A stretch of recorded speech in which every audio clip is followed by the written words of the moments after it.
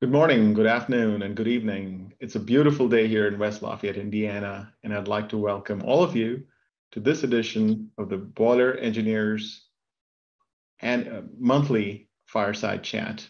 My name is Arvind Raman. I'm the Executive Associate Dean here at the College of Engineering. Dean Lundstrom is on international travel, and he asked me to host this panel in his stead. Here at Purdue Engineering, we strive for the pinnacle of excellence at scale. With 11,000 undergraduate engineers, nearly 5,000 graduate engineers, we are by far and away the largest engineering college that is also ranked in the top 4 amongst the very best in the nation. The depth, the scale, and quality of student talent here is amazing. Purdue Engineering in particular has become a national magnet for talent from coast to coast and internationally that are attracted here by an unbeatable combination of a top-class education, affordability, and world-beating research. The quality of students is tremendous, not just in engineering, but in the STEM disciplines and beyond. And a record number of them are graduating debt-free or with very low debt.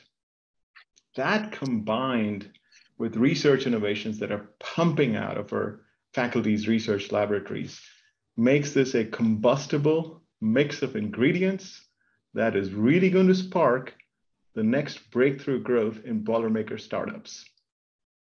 Now, we would love for that breakthrough exponential growth to happen here in Indiana, in the Hoosier State, making this into the startup heartland of America.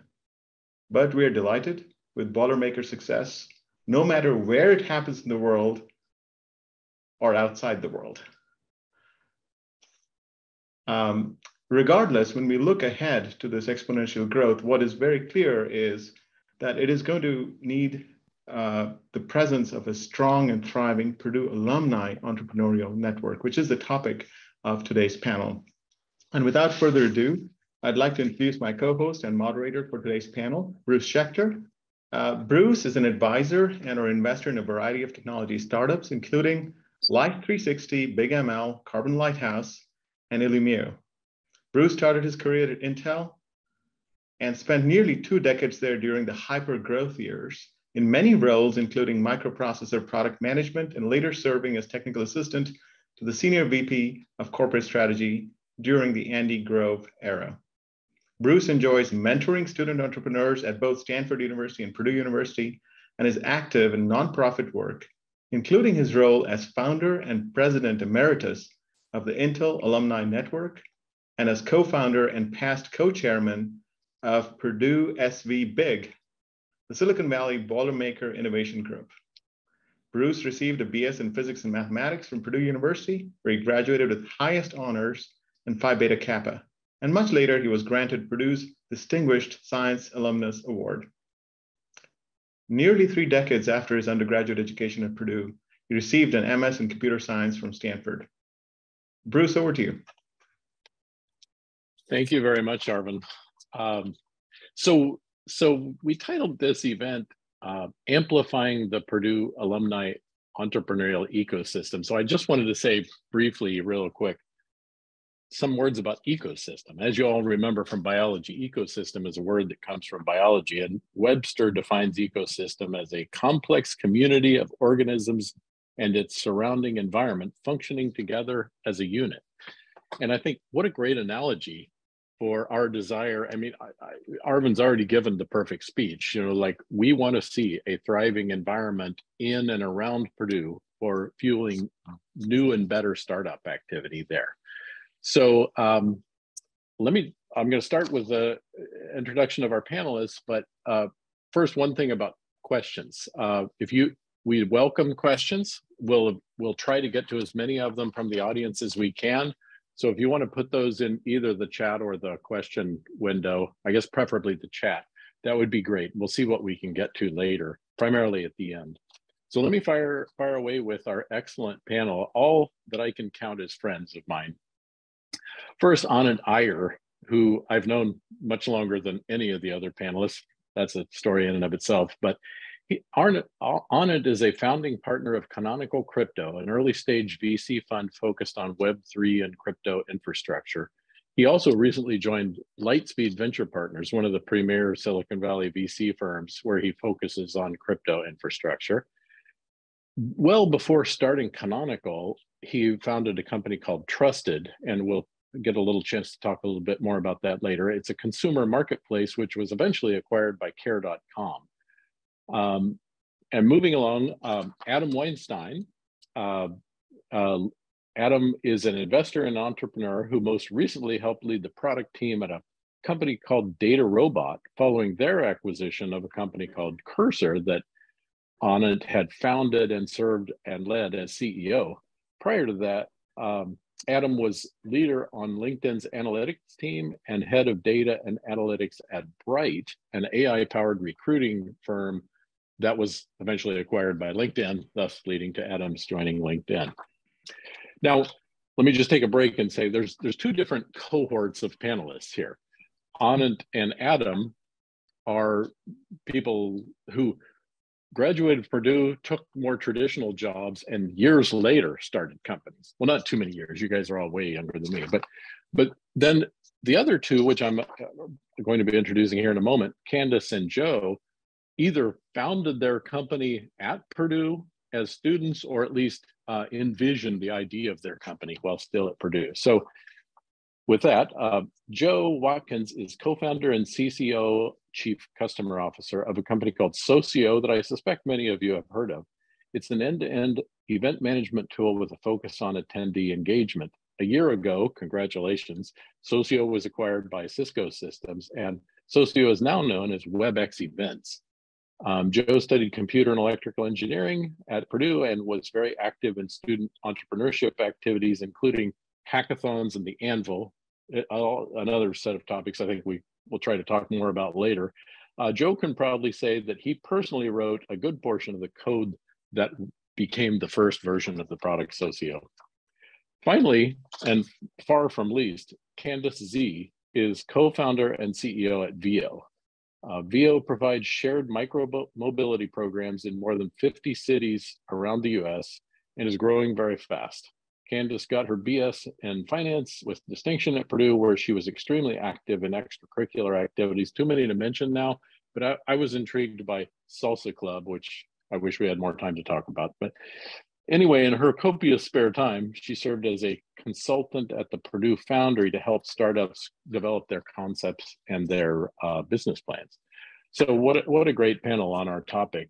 I want to first dive in by going around and talking to each of you a little bit about the creation story behind the companies that you founded. I'm kind of intrigued by something. I'm going to go to you first, Candace, because you told me that the idea you came up with at Purdue for VIO, but eventually you went and took real jobs. That's a lingo term, real job. And then later, or soon thereafter, came back to Purdue to found the company. Can you say more words about that and why Purdue, which is so interesting to me that you came back? Yeah, thanks for having me here. And thank you for the intro, Bruce. I will say for this idea, when I was a student at Purdue, I live in Hilltop, and Cradle, it's like a mile away. Every morning I took bus to Cradle, and if not, I will walk to Cradle. And I always look for alternative transportation. And I'm not at a position to afford a car at that time, and car parking is very expensive. So there's a better solution when I was on campus. And that issue amplified when I moved to Chicago to start my first job.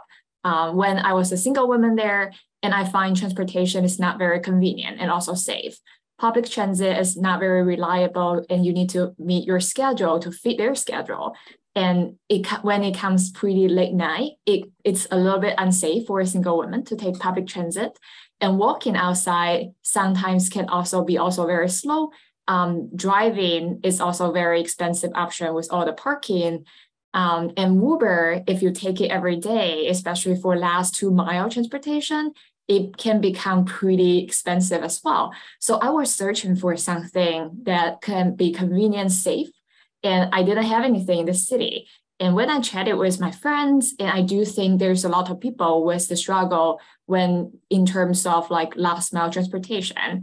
So I have the idea and I chatted with my co-founder, and he was a bike engineer at Trek at that time. And we felt like this is something we need to create and want to address. And Purdue seems to be a perfect location that if we start a company, we can use Purdue as the location that we can build out our business case and also operation model. So we decided very quick and quit our real job and came back to Purdue, building our like prototype business plan and started our market entry plan at that time. Great. Okay, good. And so Joe, I recall a story that I don't remember if it was you or one of your co-founders told me long ago, but I believe that the origination of Socio came from a couple of you went to an event and you found it just disorganized and you thought somebody ought to organize this better. Is there any truth to this apocryphal story? There's almost like two stories in one there, but the very first one was actually Purdue BGR week. So the Boiler Gold Rush for freshmen. The first event we went to as founders, and we kind of realized that you had all your phones and all these people were trying to connect, and you had to kind of get your phone, hand it to somebody in a group. They had to pass in a circle. They wrote their phone number. They put their Twitter in there, and everyone was passing their phones around. And we're like, well, there's got to be a better way to do this. So that was the first inception of how to like network better, connect people better in the very beginning. And then that grew one day to see, hey, why can't we run bigger events even better and even more events that we attended? And the one of the key things in between that is we took that idea at the Anvil that you were talking about, Bruce, earlier. And within 48 hours, we built the first version where you could just take your phone, shake your phone, and connect with everyone around you in a quick circle so that you didn't actually have to type your phone numbers in one by one. And that was the very first version of Socio before we kind of became an end-to-end event management system. Okay, fantastic. So Adam, when you envisioned and helped co-found Cursor, I'm thinking of all these stories that each of you have told me, but Adam, if I recall correctly, there was some element of you had worked at a bigger company, and I think you recognized a problem that ought to have a solution, and eventually you came back and solved it. Is that correct? Yeah, no, spot on. So I'd spent most of my life in early stage world. I'd recently been kind of acquired into LinkedIn from Bright, but most of my life had been at rather small organizations where if you had an answer to a question, you couldn't throw a ball and hit the person that knew the answer. Like you were probably doing something wrong. And so arriving at LinkedIn, where you had a globally distributed workforce and hundreds of people doing the same role or similar roles, right? Knowledge was much more fragmented, and so being like an analyst, so I wrote a lot of SQL, a little bit of Python, things like that. I was struggling to find answers to data questions that I thought should be pretty easy to answer, and we didn't really have a great source of truth for a lot of these things. We had some reports and dashboards and Tableau and things like this, but nothing was really documented all that well. And so after asking tons of folks on Slack and collecting a nice little repository of answers, I basically posted it in a little bit of like a Q&A app internally that then a bunch of people started using without kind of me sharing it all that well. And so I realized okay, maybe there's something here that, folks that work with data on a daily basis that are writing a lot of kind of ad hoc exploratory code need a better place to find it. And so that was kind of the genesis for Cursor, right? It was a problem I had that, kind of solved with a poor man's app internally that we built in like a weekend, and then realized, okay, maybe this could be useful to other large organizations as well. And so, yeah, very similar, I think, to, seeing a transportation problem or hearing I remember BGR quite well, but I think, as long as you have passion and some insight into how to solve it, the rest is just elbow grease. Good.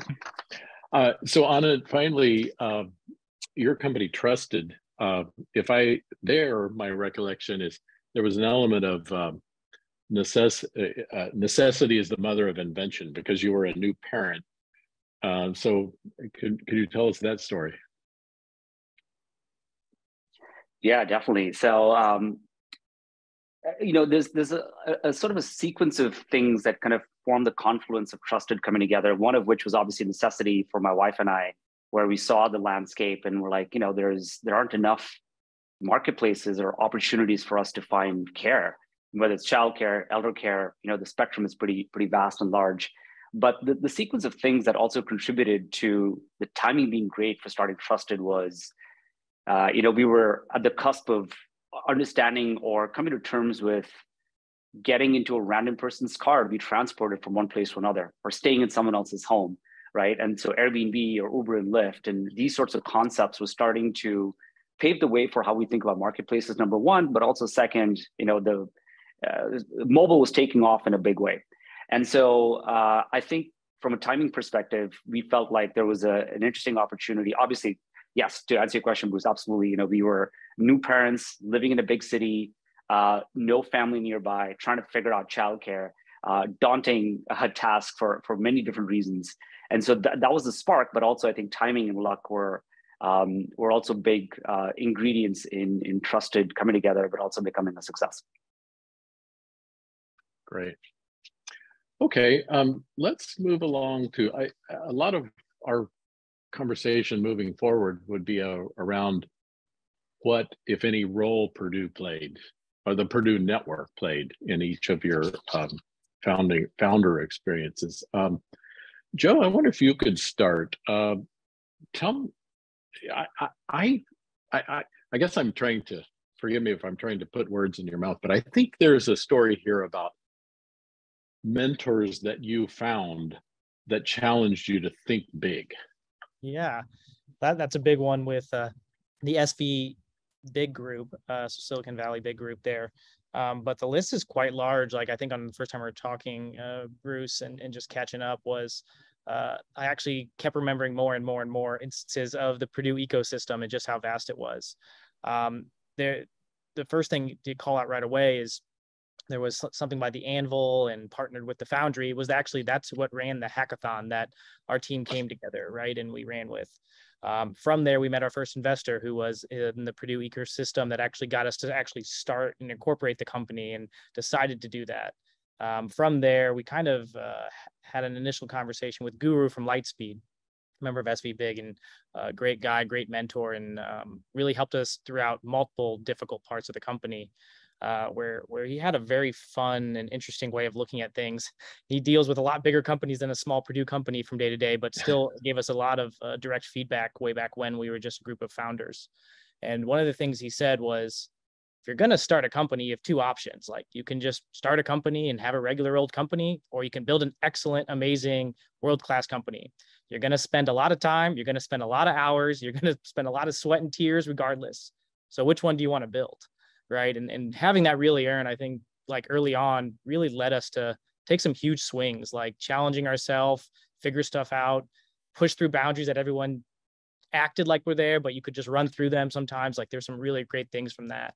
And I would say that was super, super beneficial. And that owner of the Anvil and the Foundry back in the day was our first advisor as well. So at many, many points that were difficult, it's so helpful to bounce ideas off of different types of people. They're never going to have all the direct answers for you, but their insights and points of view are like invaluable. And the list also continued on quite a bit in the Purdue ecosystem, just to the person I started my first company with, which actually crashed and burned and went bankrupt. Luckily, not too much money, but he ended up coming back later and being our Series seed investor actually, and saving us from a huge potential loss in control of the company. So I could go on and on for a while there, but just a couple instances of, hey, if I didn't have those connections from my Purdue days and undergraduate days, I don't know if the company would be where it is. And a lot of that is just due to the Purdue networking ecosystem, surrounding us with mentors and advisors, and then just people to bounce off of ideas from, and that allowed us to get investors as well, Bruce. Great, fantastic. So Candace, how about your perspective? Very same question. What was impactful from the Purdue network for the beginning of your company? I agree with a lot of points Joe just mentioned. And when we started the company, no one knows what is stockless bike share or scooter share. And people look at myself and my co-founder and thinking, where does this 2 kilo coming from? And they have no track record and not sure if they understand the product and working with the government contracting process. So to come to where we are here, we did get a lot of support from Purdue Network. First of all of our funding team, we are coming from Purdue. My CDO is a master's student from computer science. My co-founder was a mechanical master's student from engineering team. And we also hire a lot of people right now. We still have them from Purdue Alumni Network to start the company. And then we get a lot of support from Foundry. They have excellent entrepreneur in resident program. And we got a lot of suggestion and to get our business started. And when we are looking to raise funds, we also get engaged with SVB Group, which Bruce here inside as well. And we met our first investor from that group. And at the beginning, his suggestion is that don't do that. But over 1 to 2 years, he see our progress and he bought in what we were doing. He actually became our first institution, investor to fund our Series A last year. So I do think there's a lot of great things coming from Purdue, but my suggestion is that you need to utilize it and also maintain those relationships. Fantastic. That's good. And he speaks very highly of you to me as well, not to mention any names. Okay, so let's see. And then Adam, how about in your case? It's a very different world for you because, again, you're long gone from the Purdue network, but how about just influential people from Purdue in any way, shape, or form over your years that might have contributed?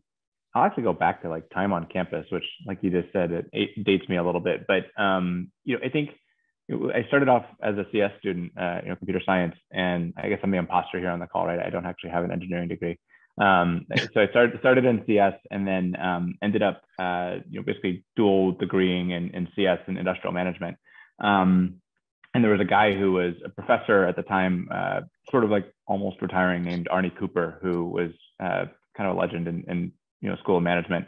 But I was trying to figure out whether or not I should stay in CS, whether I should add industrial management, whether I should make either one a minor or a major. And he kind of took me through this like almost behavioral assessment. I don't think I realized it at the time that I was kind of the subject of it, but just to understand where my passions were and what I wanted out of a career, which, I mean, asking me at age 19, I think I probably was at the time, wasn't exactly a scientific thing, but really made me realize that I think I needed a bit of both. That I loved and will always be passionate about technology, but that the human aspect and the business building aspect is something that I probably will also like equally. And he was just a great advisor for even just a few times I met with him. But time at Purdue, I think, taught me a lot of grit. I think CS, engineering, a lot of the sort of scientific disciplines at Purdue, I would say they're intended to be a little bit of a grinding type experience, and that's helpful to what you feel in a startup. Startups don't have it's not all rosy, even though TechCrunch might make you think that. And so that was a bit of it. And then if you fast forward, when we moved out west 10 plus years ago, it's amazing. If you start networking professionally, Purdue grads, and I would actually extend this to Big Ten grads. Purdue is by far the best, but nonetheless, I think Big Ten as a whole fits the mold, are all super warm and willing to help. There's just sort of I don't know if it's the Midwest mindset, although now we've got UCLA and whatever else, but I think there's just a willingness to help that doesn't always exist in every part of the country or world. And I mean, Bruce, you and the SV Big group have been a great part of the network. I think beyond that, tons of folks from LinkedIn, from Data Robot, from elsewhere that were Purdue grads that I wouldn't have known and didn't know, but were still really, really helpful as much as they could be. So long answer, but Purdue's had a lot of intersection with life. Great.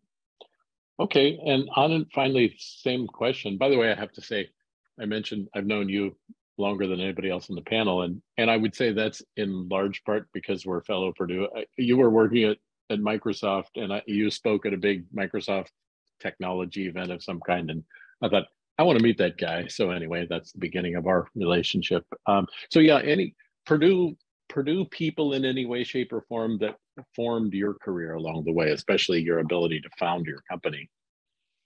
Yeah.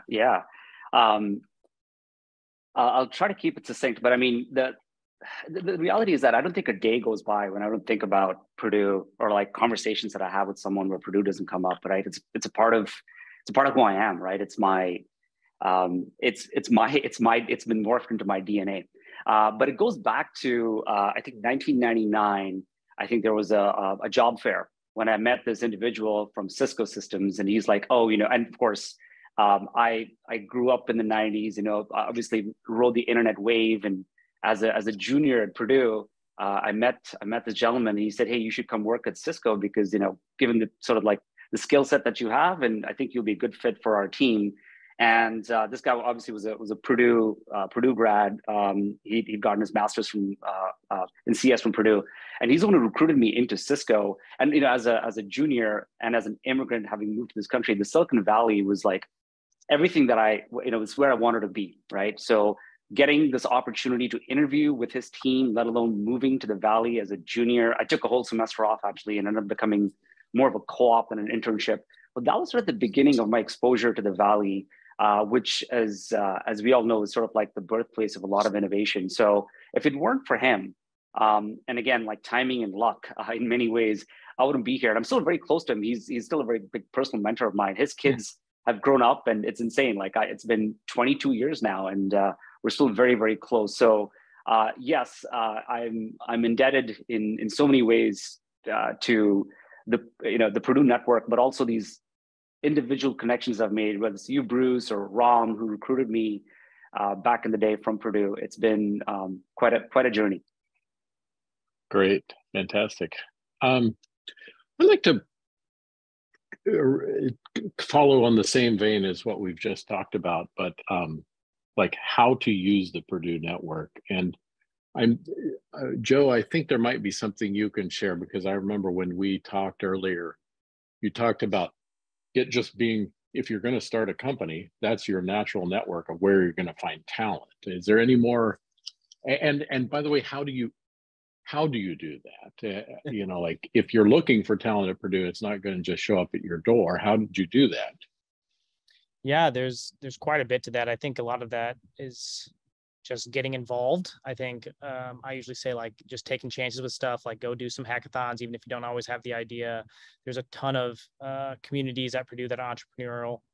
That's how I met one of my co-founders. And then, hey, he introduced me to the other one. And that's how we get into the hackathon, is just doing some things and then making sure that you kind of actually do them, not just a project, but hey, go try to actually sell a product or create something. I think that has been very, very beneficial. And really, it's important, I think, to get off of campus. I don't like to understatement that, but it's like there's a lot of stuff right outside of the campus walls, that's where a lot of stuff is happening with Purdue Innovation Park.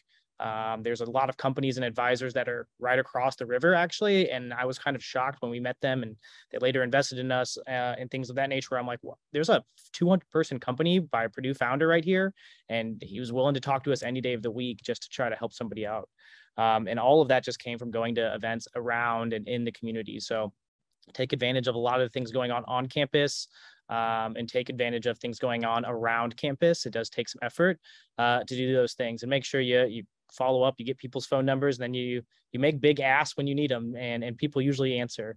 And I think one of the main things I like to focus on there is like the one thing that I just feel I get less and less of every single year is like, hey, the ability to find great people, right? And if you squander that opportunity while you're at Purdue or shortly after Purdue, I think that's a big thing you shouldn't try to let go to waste, is the amount of great people that we got involved with. And just like Adam said, how nice they are, how willing they are to give advice is actually amazing. And sometimes they know when not to give advice, say, hey, this is something I can't answer. Like that was completely invaluable. And I would say is something that everyone should focus on. Great. I will say one personal comment. You mentioned hackathons. The last time I was on campus You may have heard there was a big pandemic, so I haven't been there for a long time, but it was like at least 3 years ago. But there was so much talk among students about hackathons, and I think that, I mean, it seems to be a real, I don't know if it still is 3 years later, but it seems to be a real Purdue thing. And what a great way to kind of get your feet wet or your hands dirty, whatever your analogy you want to use, to pretend like you're building something real. And in fact, maybe it turns out to be real. So Candace, I want to basically give you the same question I just asked Joe. I remember you mentioned that you were recently, I don't know how recent, but you were back at Purdue and you were surprised that students you talked to just weren't aware of resources they had on campus. And therefore, is there anything you could share to us? I'm sure there must be many aspiring entrepreneurs on the video call here at Purdue. So what advice do you have to the students? Yeah, that's a very good call. When I came back to Purdue this April, I spoke at Cradle at their executive forum, and I did a very quick poll and find out only 1/4 of the students in the audience know about Foundry, Enval, etc. And I was very surprised because Foundry actually have a very great system called Fireside. When you contact them, they can help you to flush out all of your ideas, and they have different EIR with different specialty, understand how to build out the business. That is actually where we started. And Foundry is so warm that they just take us in after we send an inquiry and started to offer different resources they have and also connect us with a lot of amazing people in Purdue network.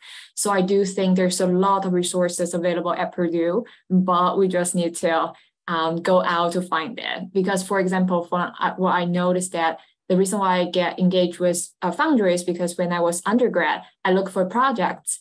And I know there's some needs from Purdue Foundry with their startups. So I volunteered to be in and help on the financial modeling. And I also know there's a lot of entrepreneurship certificate classes people can go through just to learn about entrepreneurship, understand what it takes to build a business.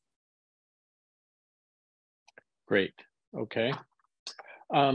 Let's maybe, I'm a big believer in the value of mentorship. And I wonder if I could, let's see, go to Anna next and ask you about any advice you'd offer to either Purdue students or just anybody listening who's an aspiring entrepreneur.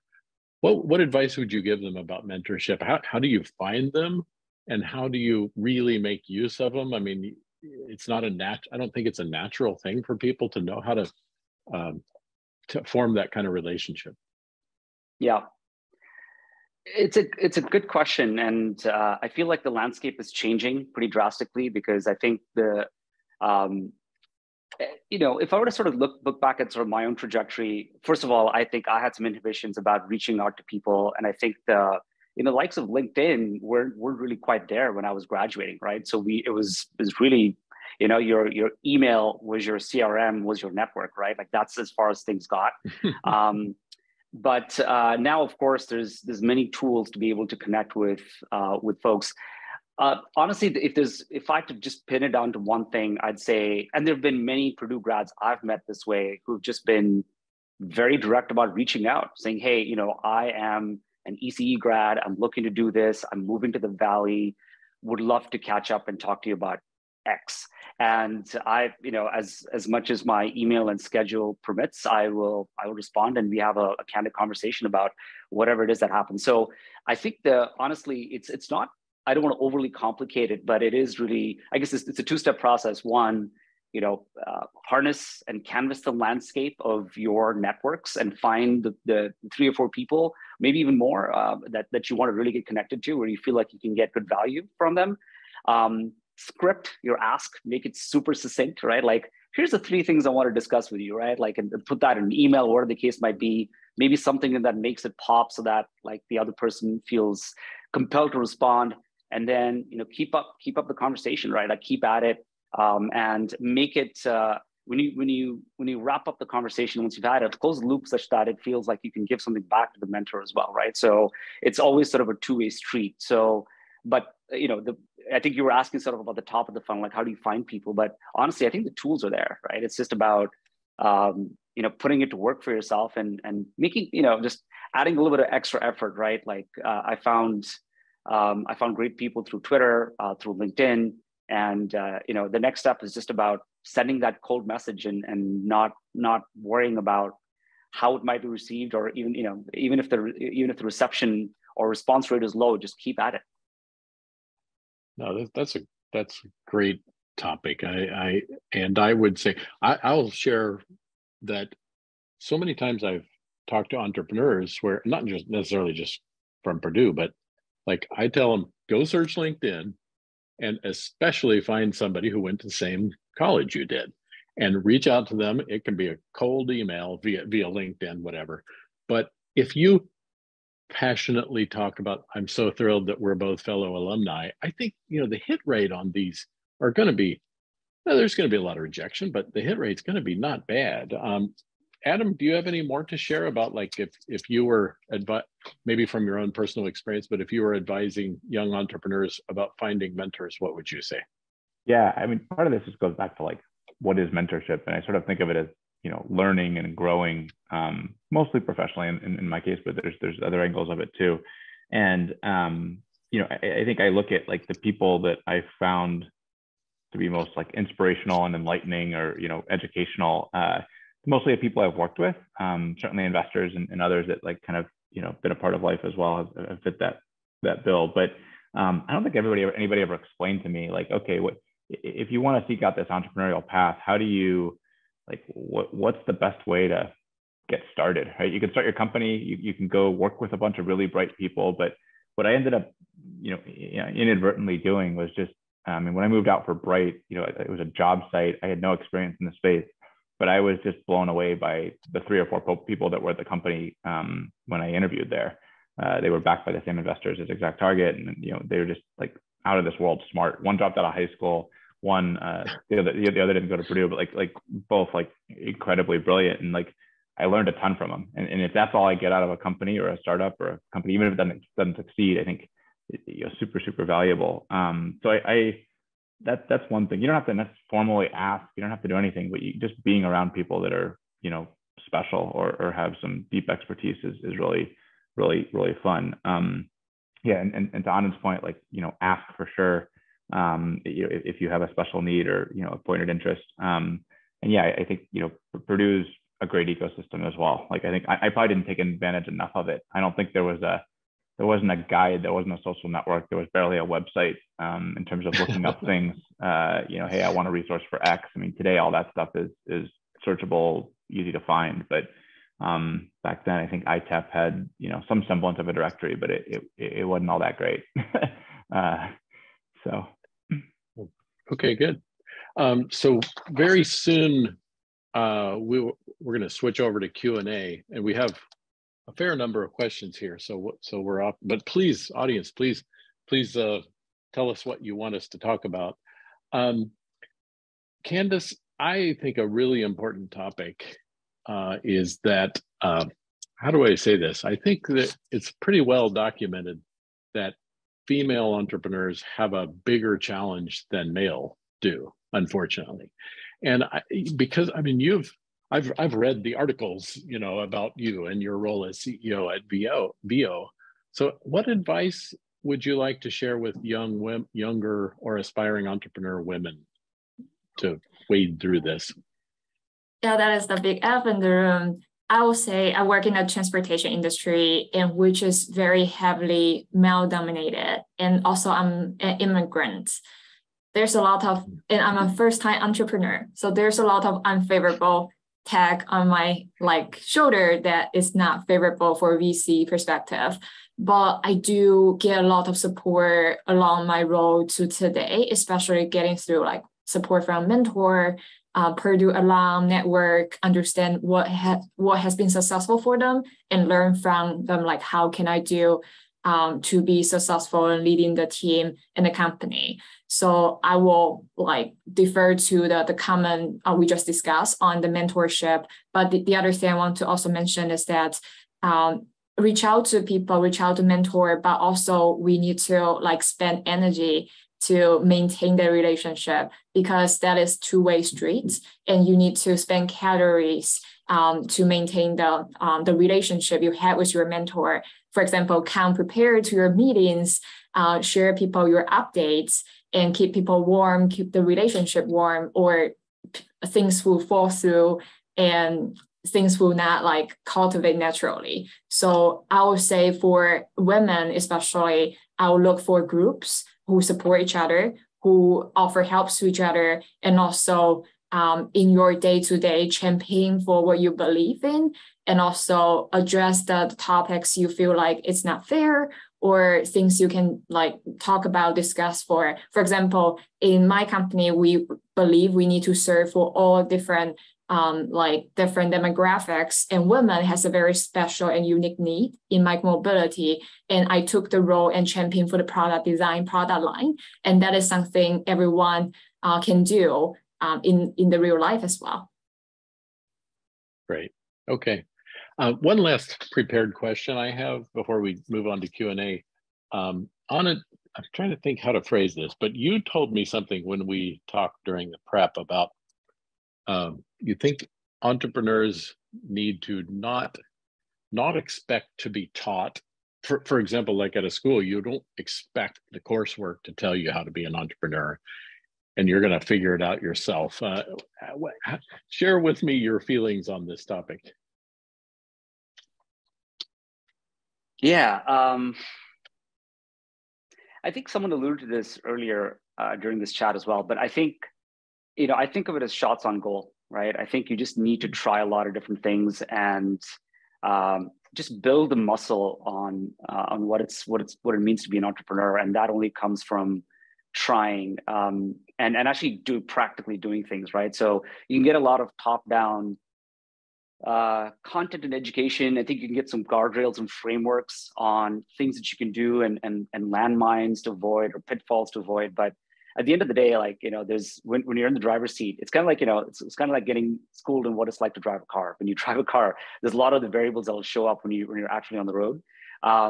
And so, yes, you can hear a lot, you can read a lot, and there's no shortage. I think Adam alluded to TechCrunch or, other networks where I think folks are very open about their journeys, but everyone's journey tends to be different. So, I think just given all the tools we have today to start something, and I know there's a big asterisk on this, because if you start a deep tech hardware company, for example, like that's a different ballgame. But if you're starting something in software, for example, like it's actually much easier to do that today than it was, 5 years ago, 10 years ago, 20 years ago. So I think it's, and it keeps going down, right? So I would say that, just try it out, take the plunge. Dip your toes in, and maybe you start to get more comfortable and you get to go deeper. But these things matter. And I think now as someone who spends a lot of time talking to founders and figuring out if there's an opportunity for us to work together as an investor, the first question I tend to ask them is, tell me your founding story. Like, how did you get here? What have you tried before? What have you failed at? And oddly enough, this is something I talk to my daughter about, who's 9 now, all the time, which is, tell me something you failed at this week, right? Which is, and I want that to be okay for us to talk about. Like, failure is fine, but it doesn't happen unless you take shots at goal. So a long-winded way to say try things and challenge yourself. Great. Okay, Arvind, I believe you've been watching the questions coming in, and I'll turn the mic over to you to offer them up. Yeah, we have a number of questions.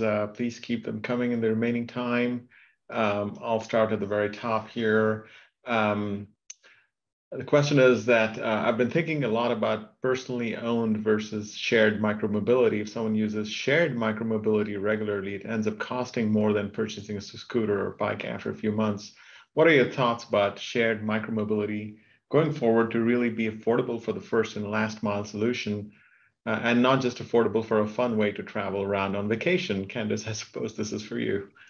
Yeah, happy to answer this one. And it's a very good insight. And personally, myself, have been thinking about this question a lot.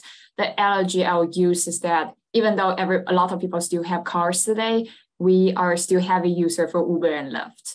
I would say the convenience of shared micromobility is kind of unbeatable when you compare it with the personal owned one. So from our end, the responsibility for the company like us, it's our goal to reduce the cost and make sure our commuting user, they're not like incur so heavy cost and the economics can be justifiable for them. So there are a lot of things we are rolling out on the pricing side. We are pushing for direction to make commuting trip more affordable and make sure we are able to cultivate the habits of using micromobility going forward. Thank you, Candace. Bruce, the next question is regarding students. One of the most common questions received from a student is, quote unquote, I do not know what I want to do. So what are your suggestions, and when did you realize you wanted to become entrepreneurs? Oh, let's see. Who would like to take that one? Adam, you got it? Go ahead. Yeah, Adam, I'll give you a 2 cents. So, I started off as a consultant, which I kind of joked is the, undecided path to figuring out what you want to do. But I actually think if you know that your heart is in working in a small business, so like working and having, no limit on responsibility where you just, you have to figure things out as you go, find a group of people that are really good, and your own judgment is all you need in terms of, hey, is this someone that I can learn a lot from, and just go work really hard. Like, I think your 20s should be all about experimentation. I don't think anybody ever told me that. I don't think it certainly wasn't coursework, but go work at 1, 2, 3 startups, fail fast, learn from it. If you succeed, even better. But, I don't think there's any playbook for figuring out what you want to do and learning the skills you need to do it. Just go work with some really smart people. And there's plenty of that in Indiana. There's plenty of that in Chicago. There's plenty of that in the Bay Area. There's plenty of that everywhere in the world. But, I think network into it, and people will always accept people that want to work hard. Like it's a thing. Yeah. I'll just add one thing. Is like something like 15 years ago, I was at an event where John Doerr spoke. John Doerr at Kleiner Perkins, one of the legendary VCs here in Silicon Valley, invested in Amazon and Google and made a fortune.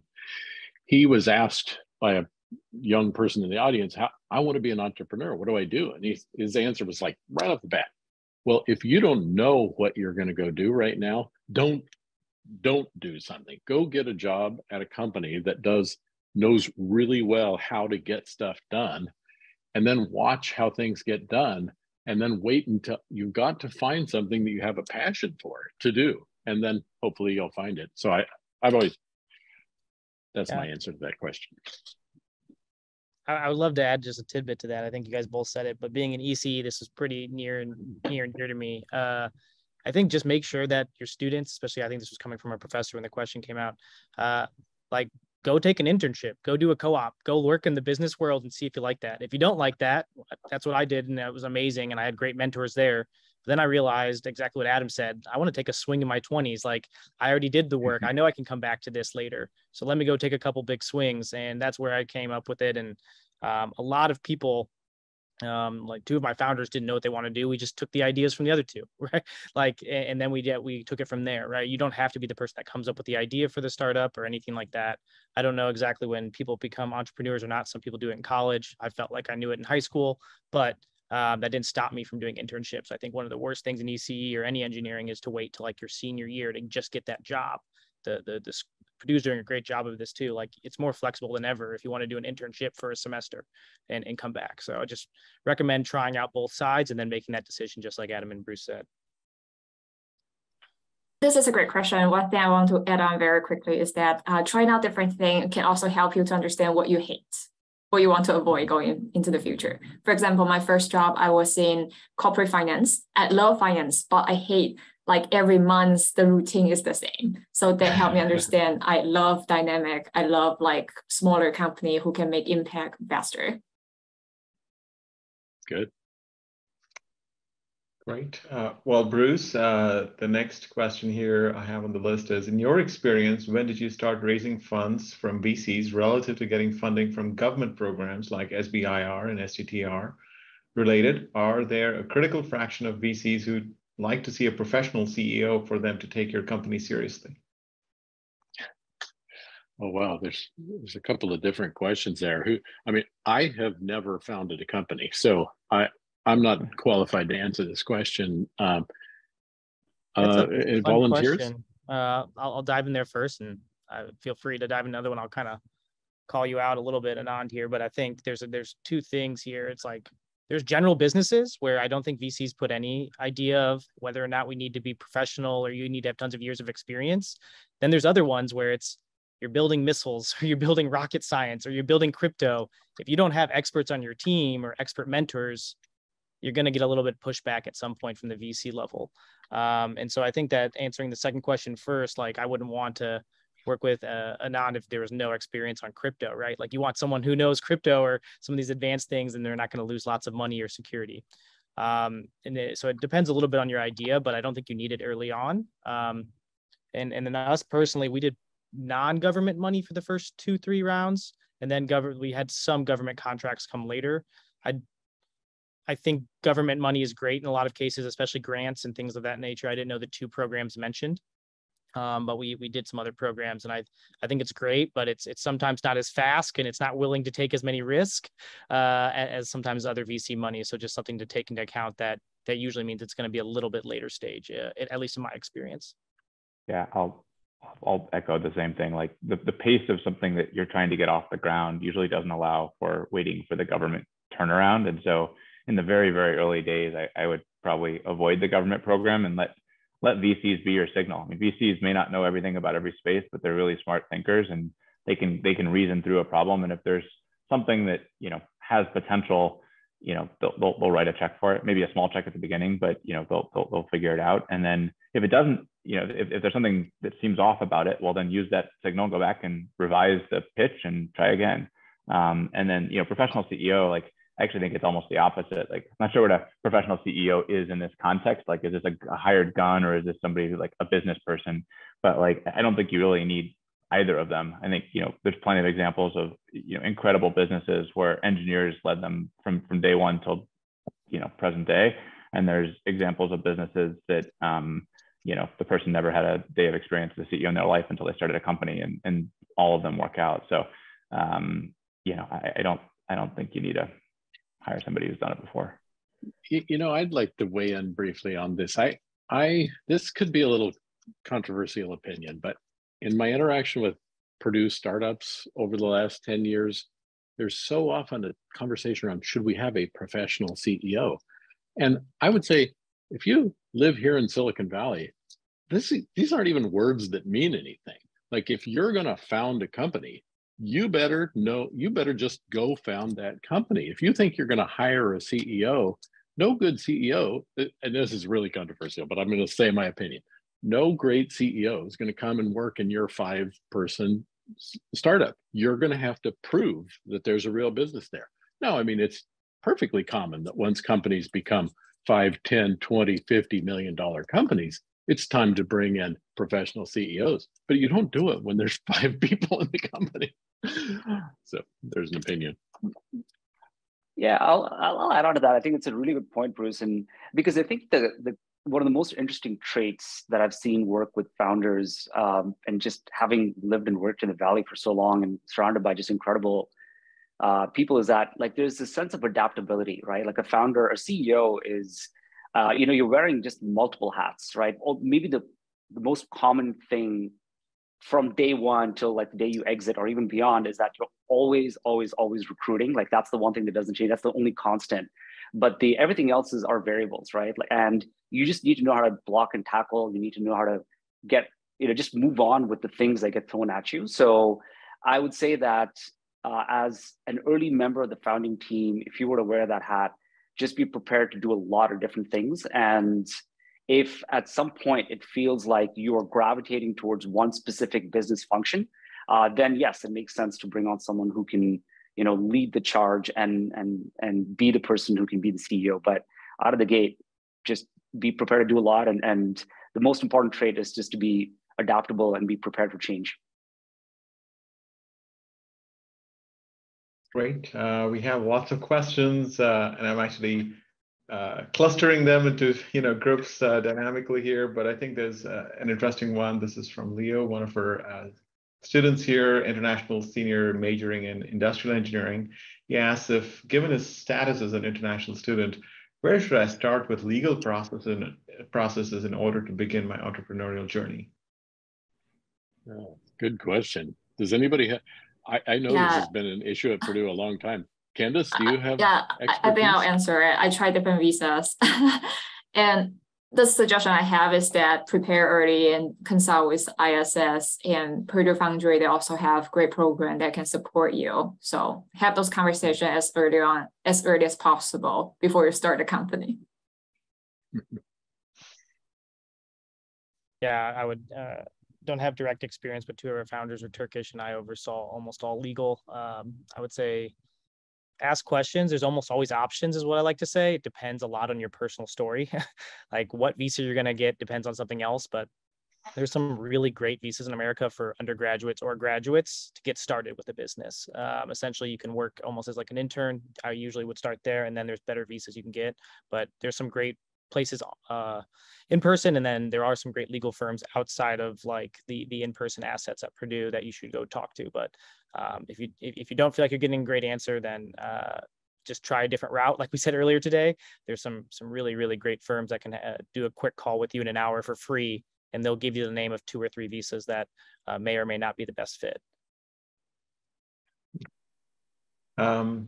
I think we may have time for just a couple, Bruce, maybe one more question too. We'll see how it goes. Okay. But next question on the list is a colleague who has a brand new cloud database optimization company and is also a engineering alumna and now a professor and would love to be part of PAEN. The question there is, what are some of the challenges specific to B2B companies as opposed to client-facing companies? I'm trying to think. Well, let's see. Both Adam and Joe are primarily B2B. What would you add? I guess I don't like challenges specific to B2B. It is a different market than B2C. So kind of goes back to almost anything from mentors to points of view. Like I love what we said earlier. When we talk to mentors and we would ask other mentors, we had ask at the end of our slide, hey, we need to talk to somebody in this industry, or we need to get a hold of somebody that's done B2B, not B2C, because it is a different market. It moves at a different speed. It's a lot more, I think, predictable and higher value, but there's a lot more demands. For that, like kind of it's still a general question, just like challenges specific to it. A lot of it's going to be like convincing the buyer to buy from you. These are not going to be low dollar amounts. They're not going to just like implement it. You're not going to be able to get a university to buy something company wide and roll it out right away. You're going to have to maybe work with small companies first and work your way up to enterprises. It's a very common problem. If you go straight to the enterprise, that's possible as well.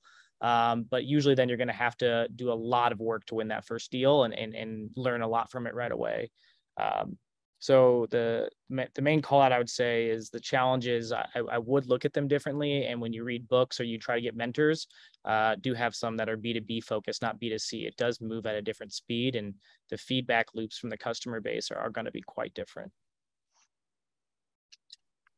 That's great. We have a bunch of questions related to how to connect with the Purdue alumni entrepreneurs. And I just wanted to read out a few resources that are in the chat box. The Purdue Alumni Entrepreneurship Network that just launched. A colleague from the Purdue Dial Ventures, dialventures.com here at Purdue is also inviting you all to chat. There's also Purdue Ventures, this ecosystem. There's an email address, rtgibb@prf.org. And then a colleague, Eugenio Colurciello, has offered, he's on campus, would be happy to discuss startups, ideas, or connections. Just wanted to kind of summarize some of the different resources that people are offering. And it's back to you, Bruce. I think we're just at time.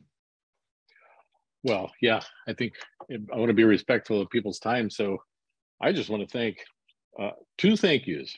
First and foremost, the 4 panelists. I mean, you guys are very busy running your companies, and I really appreciate you taking the time.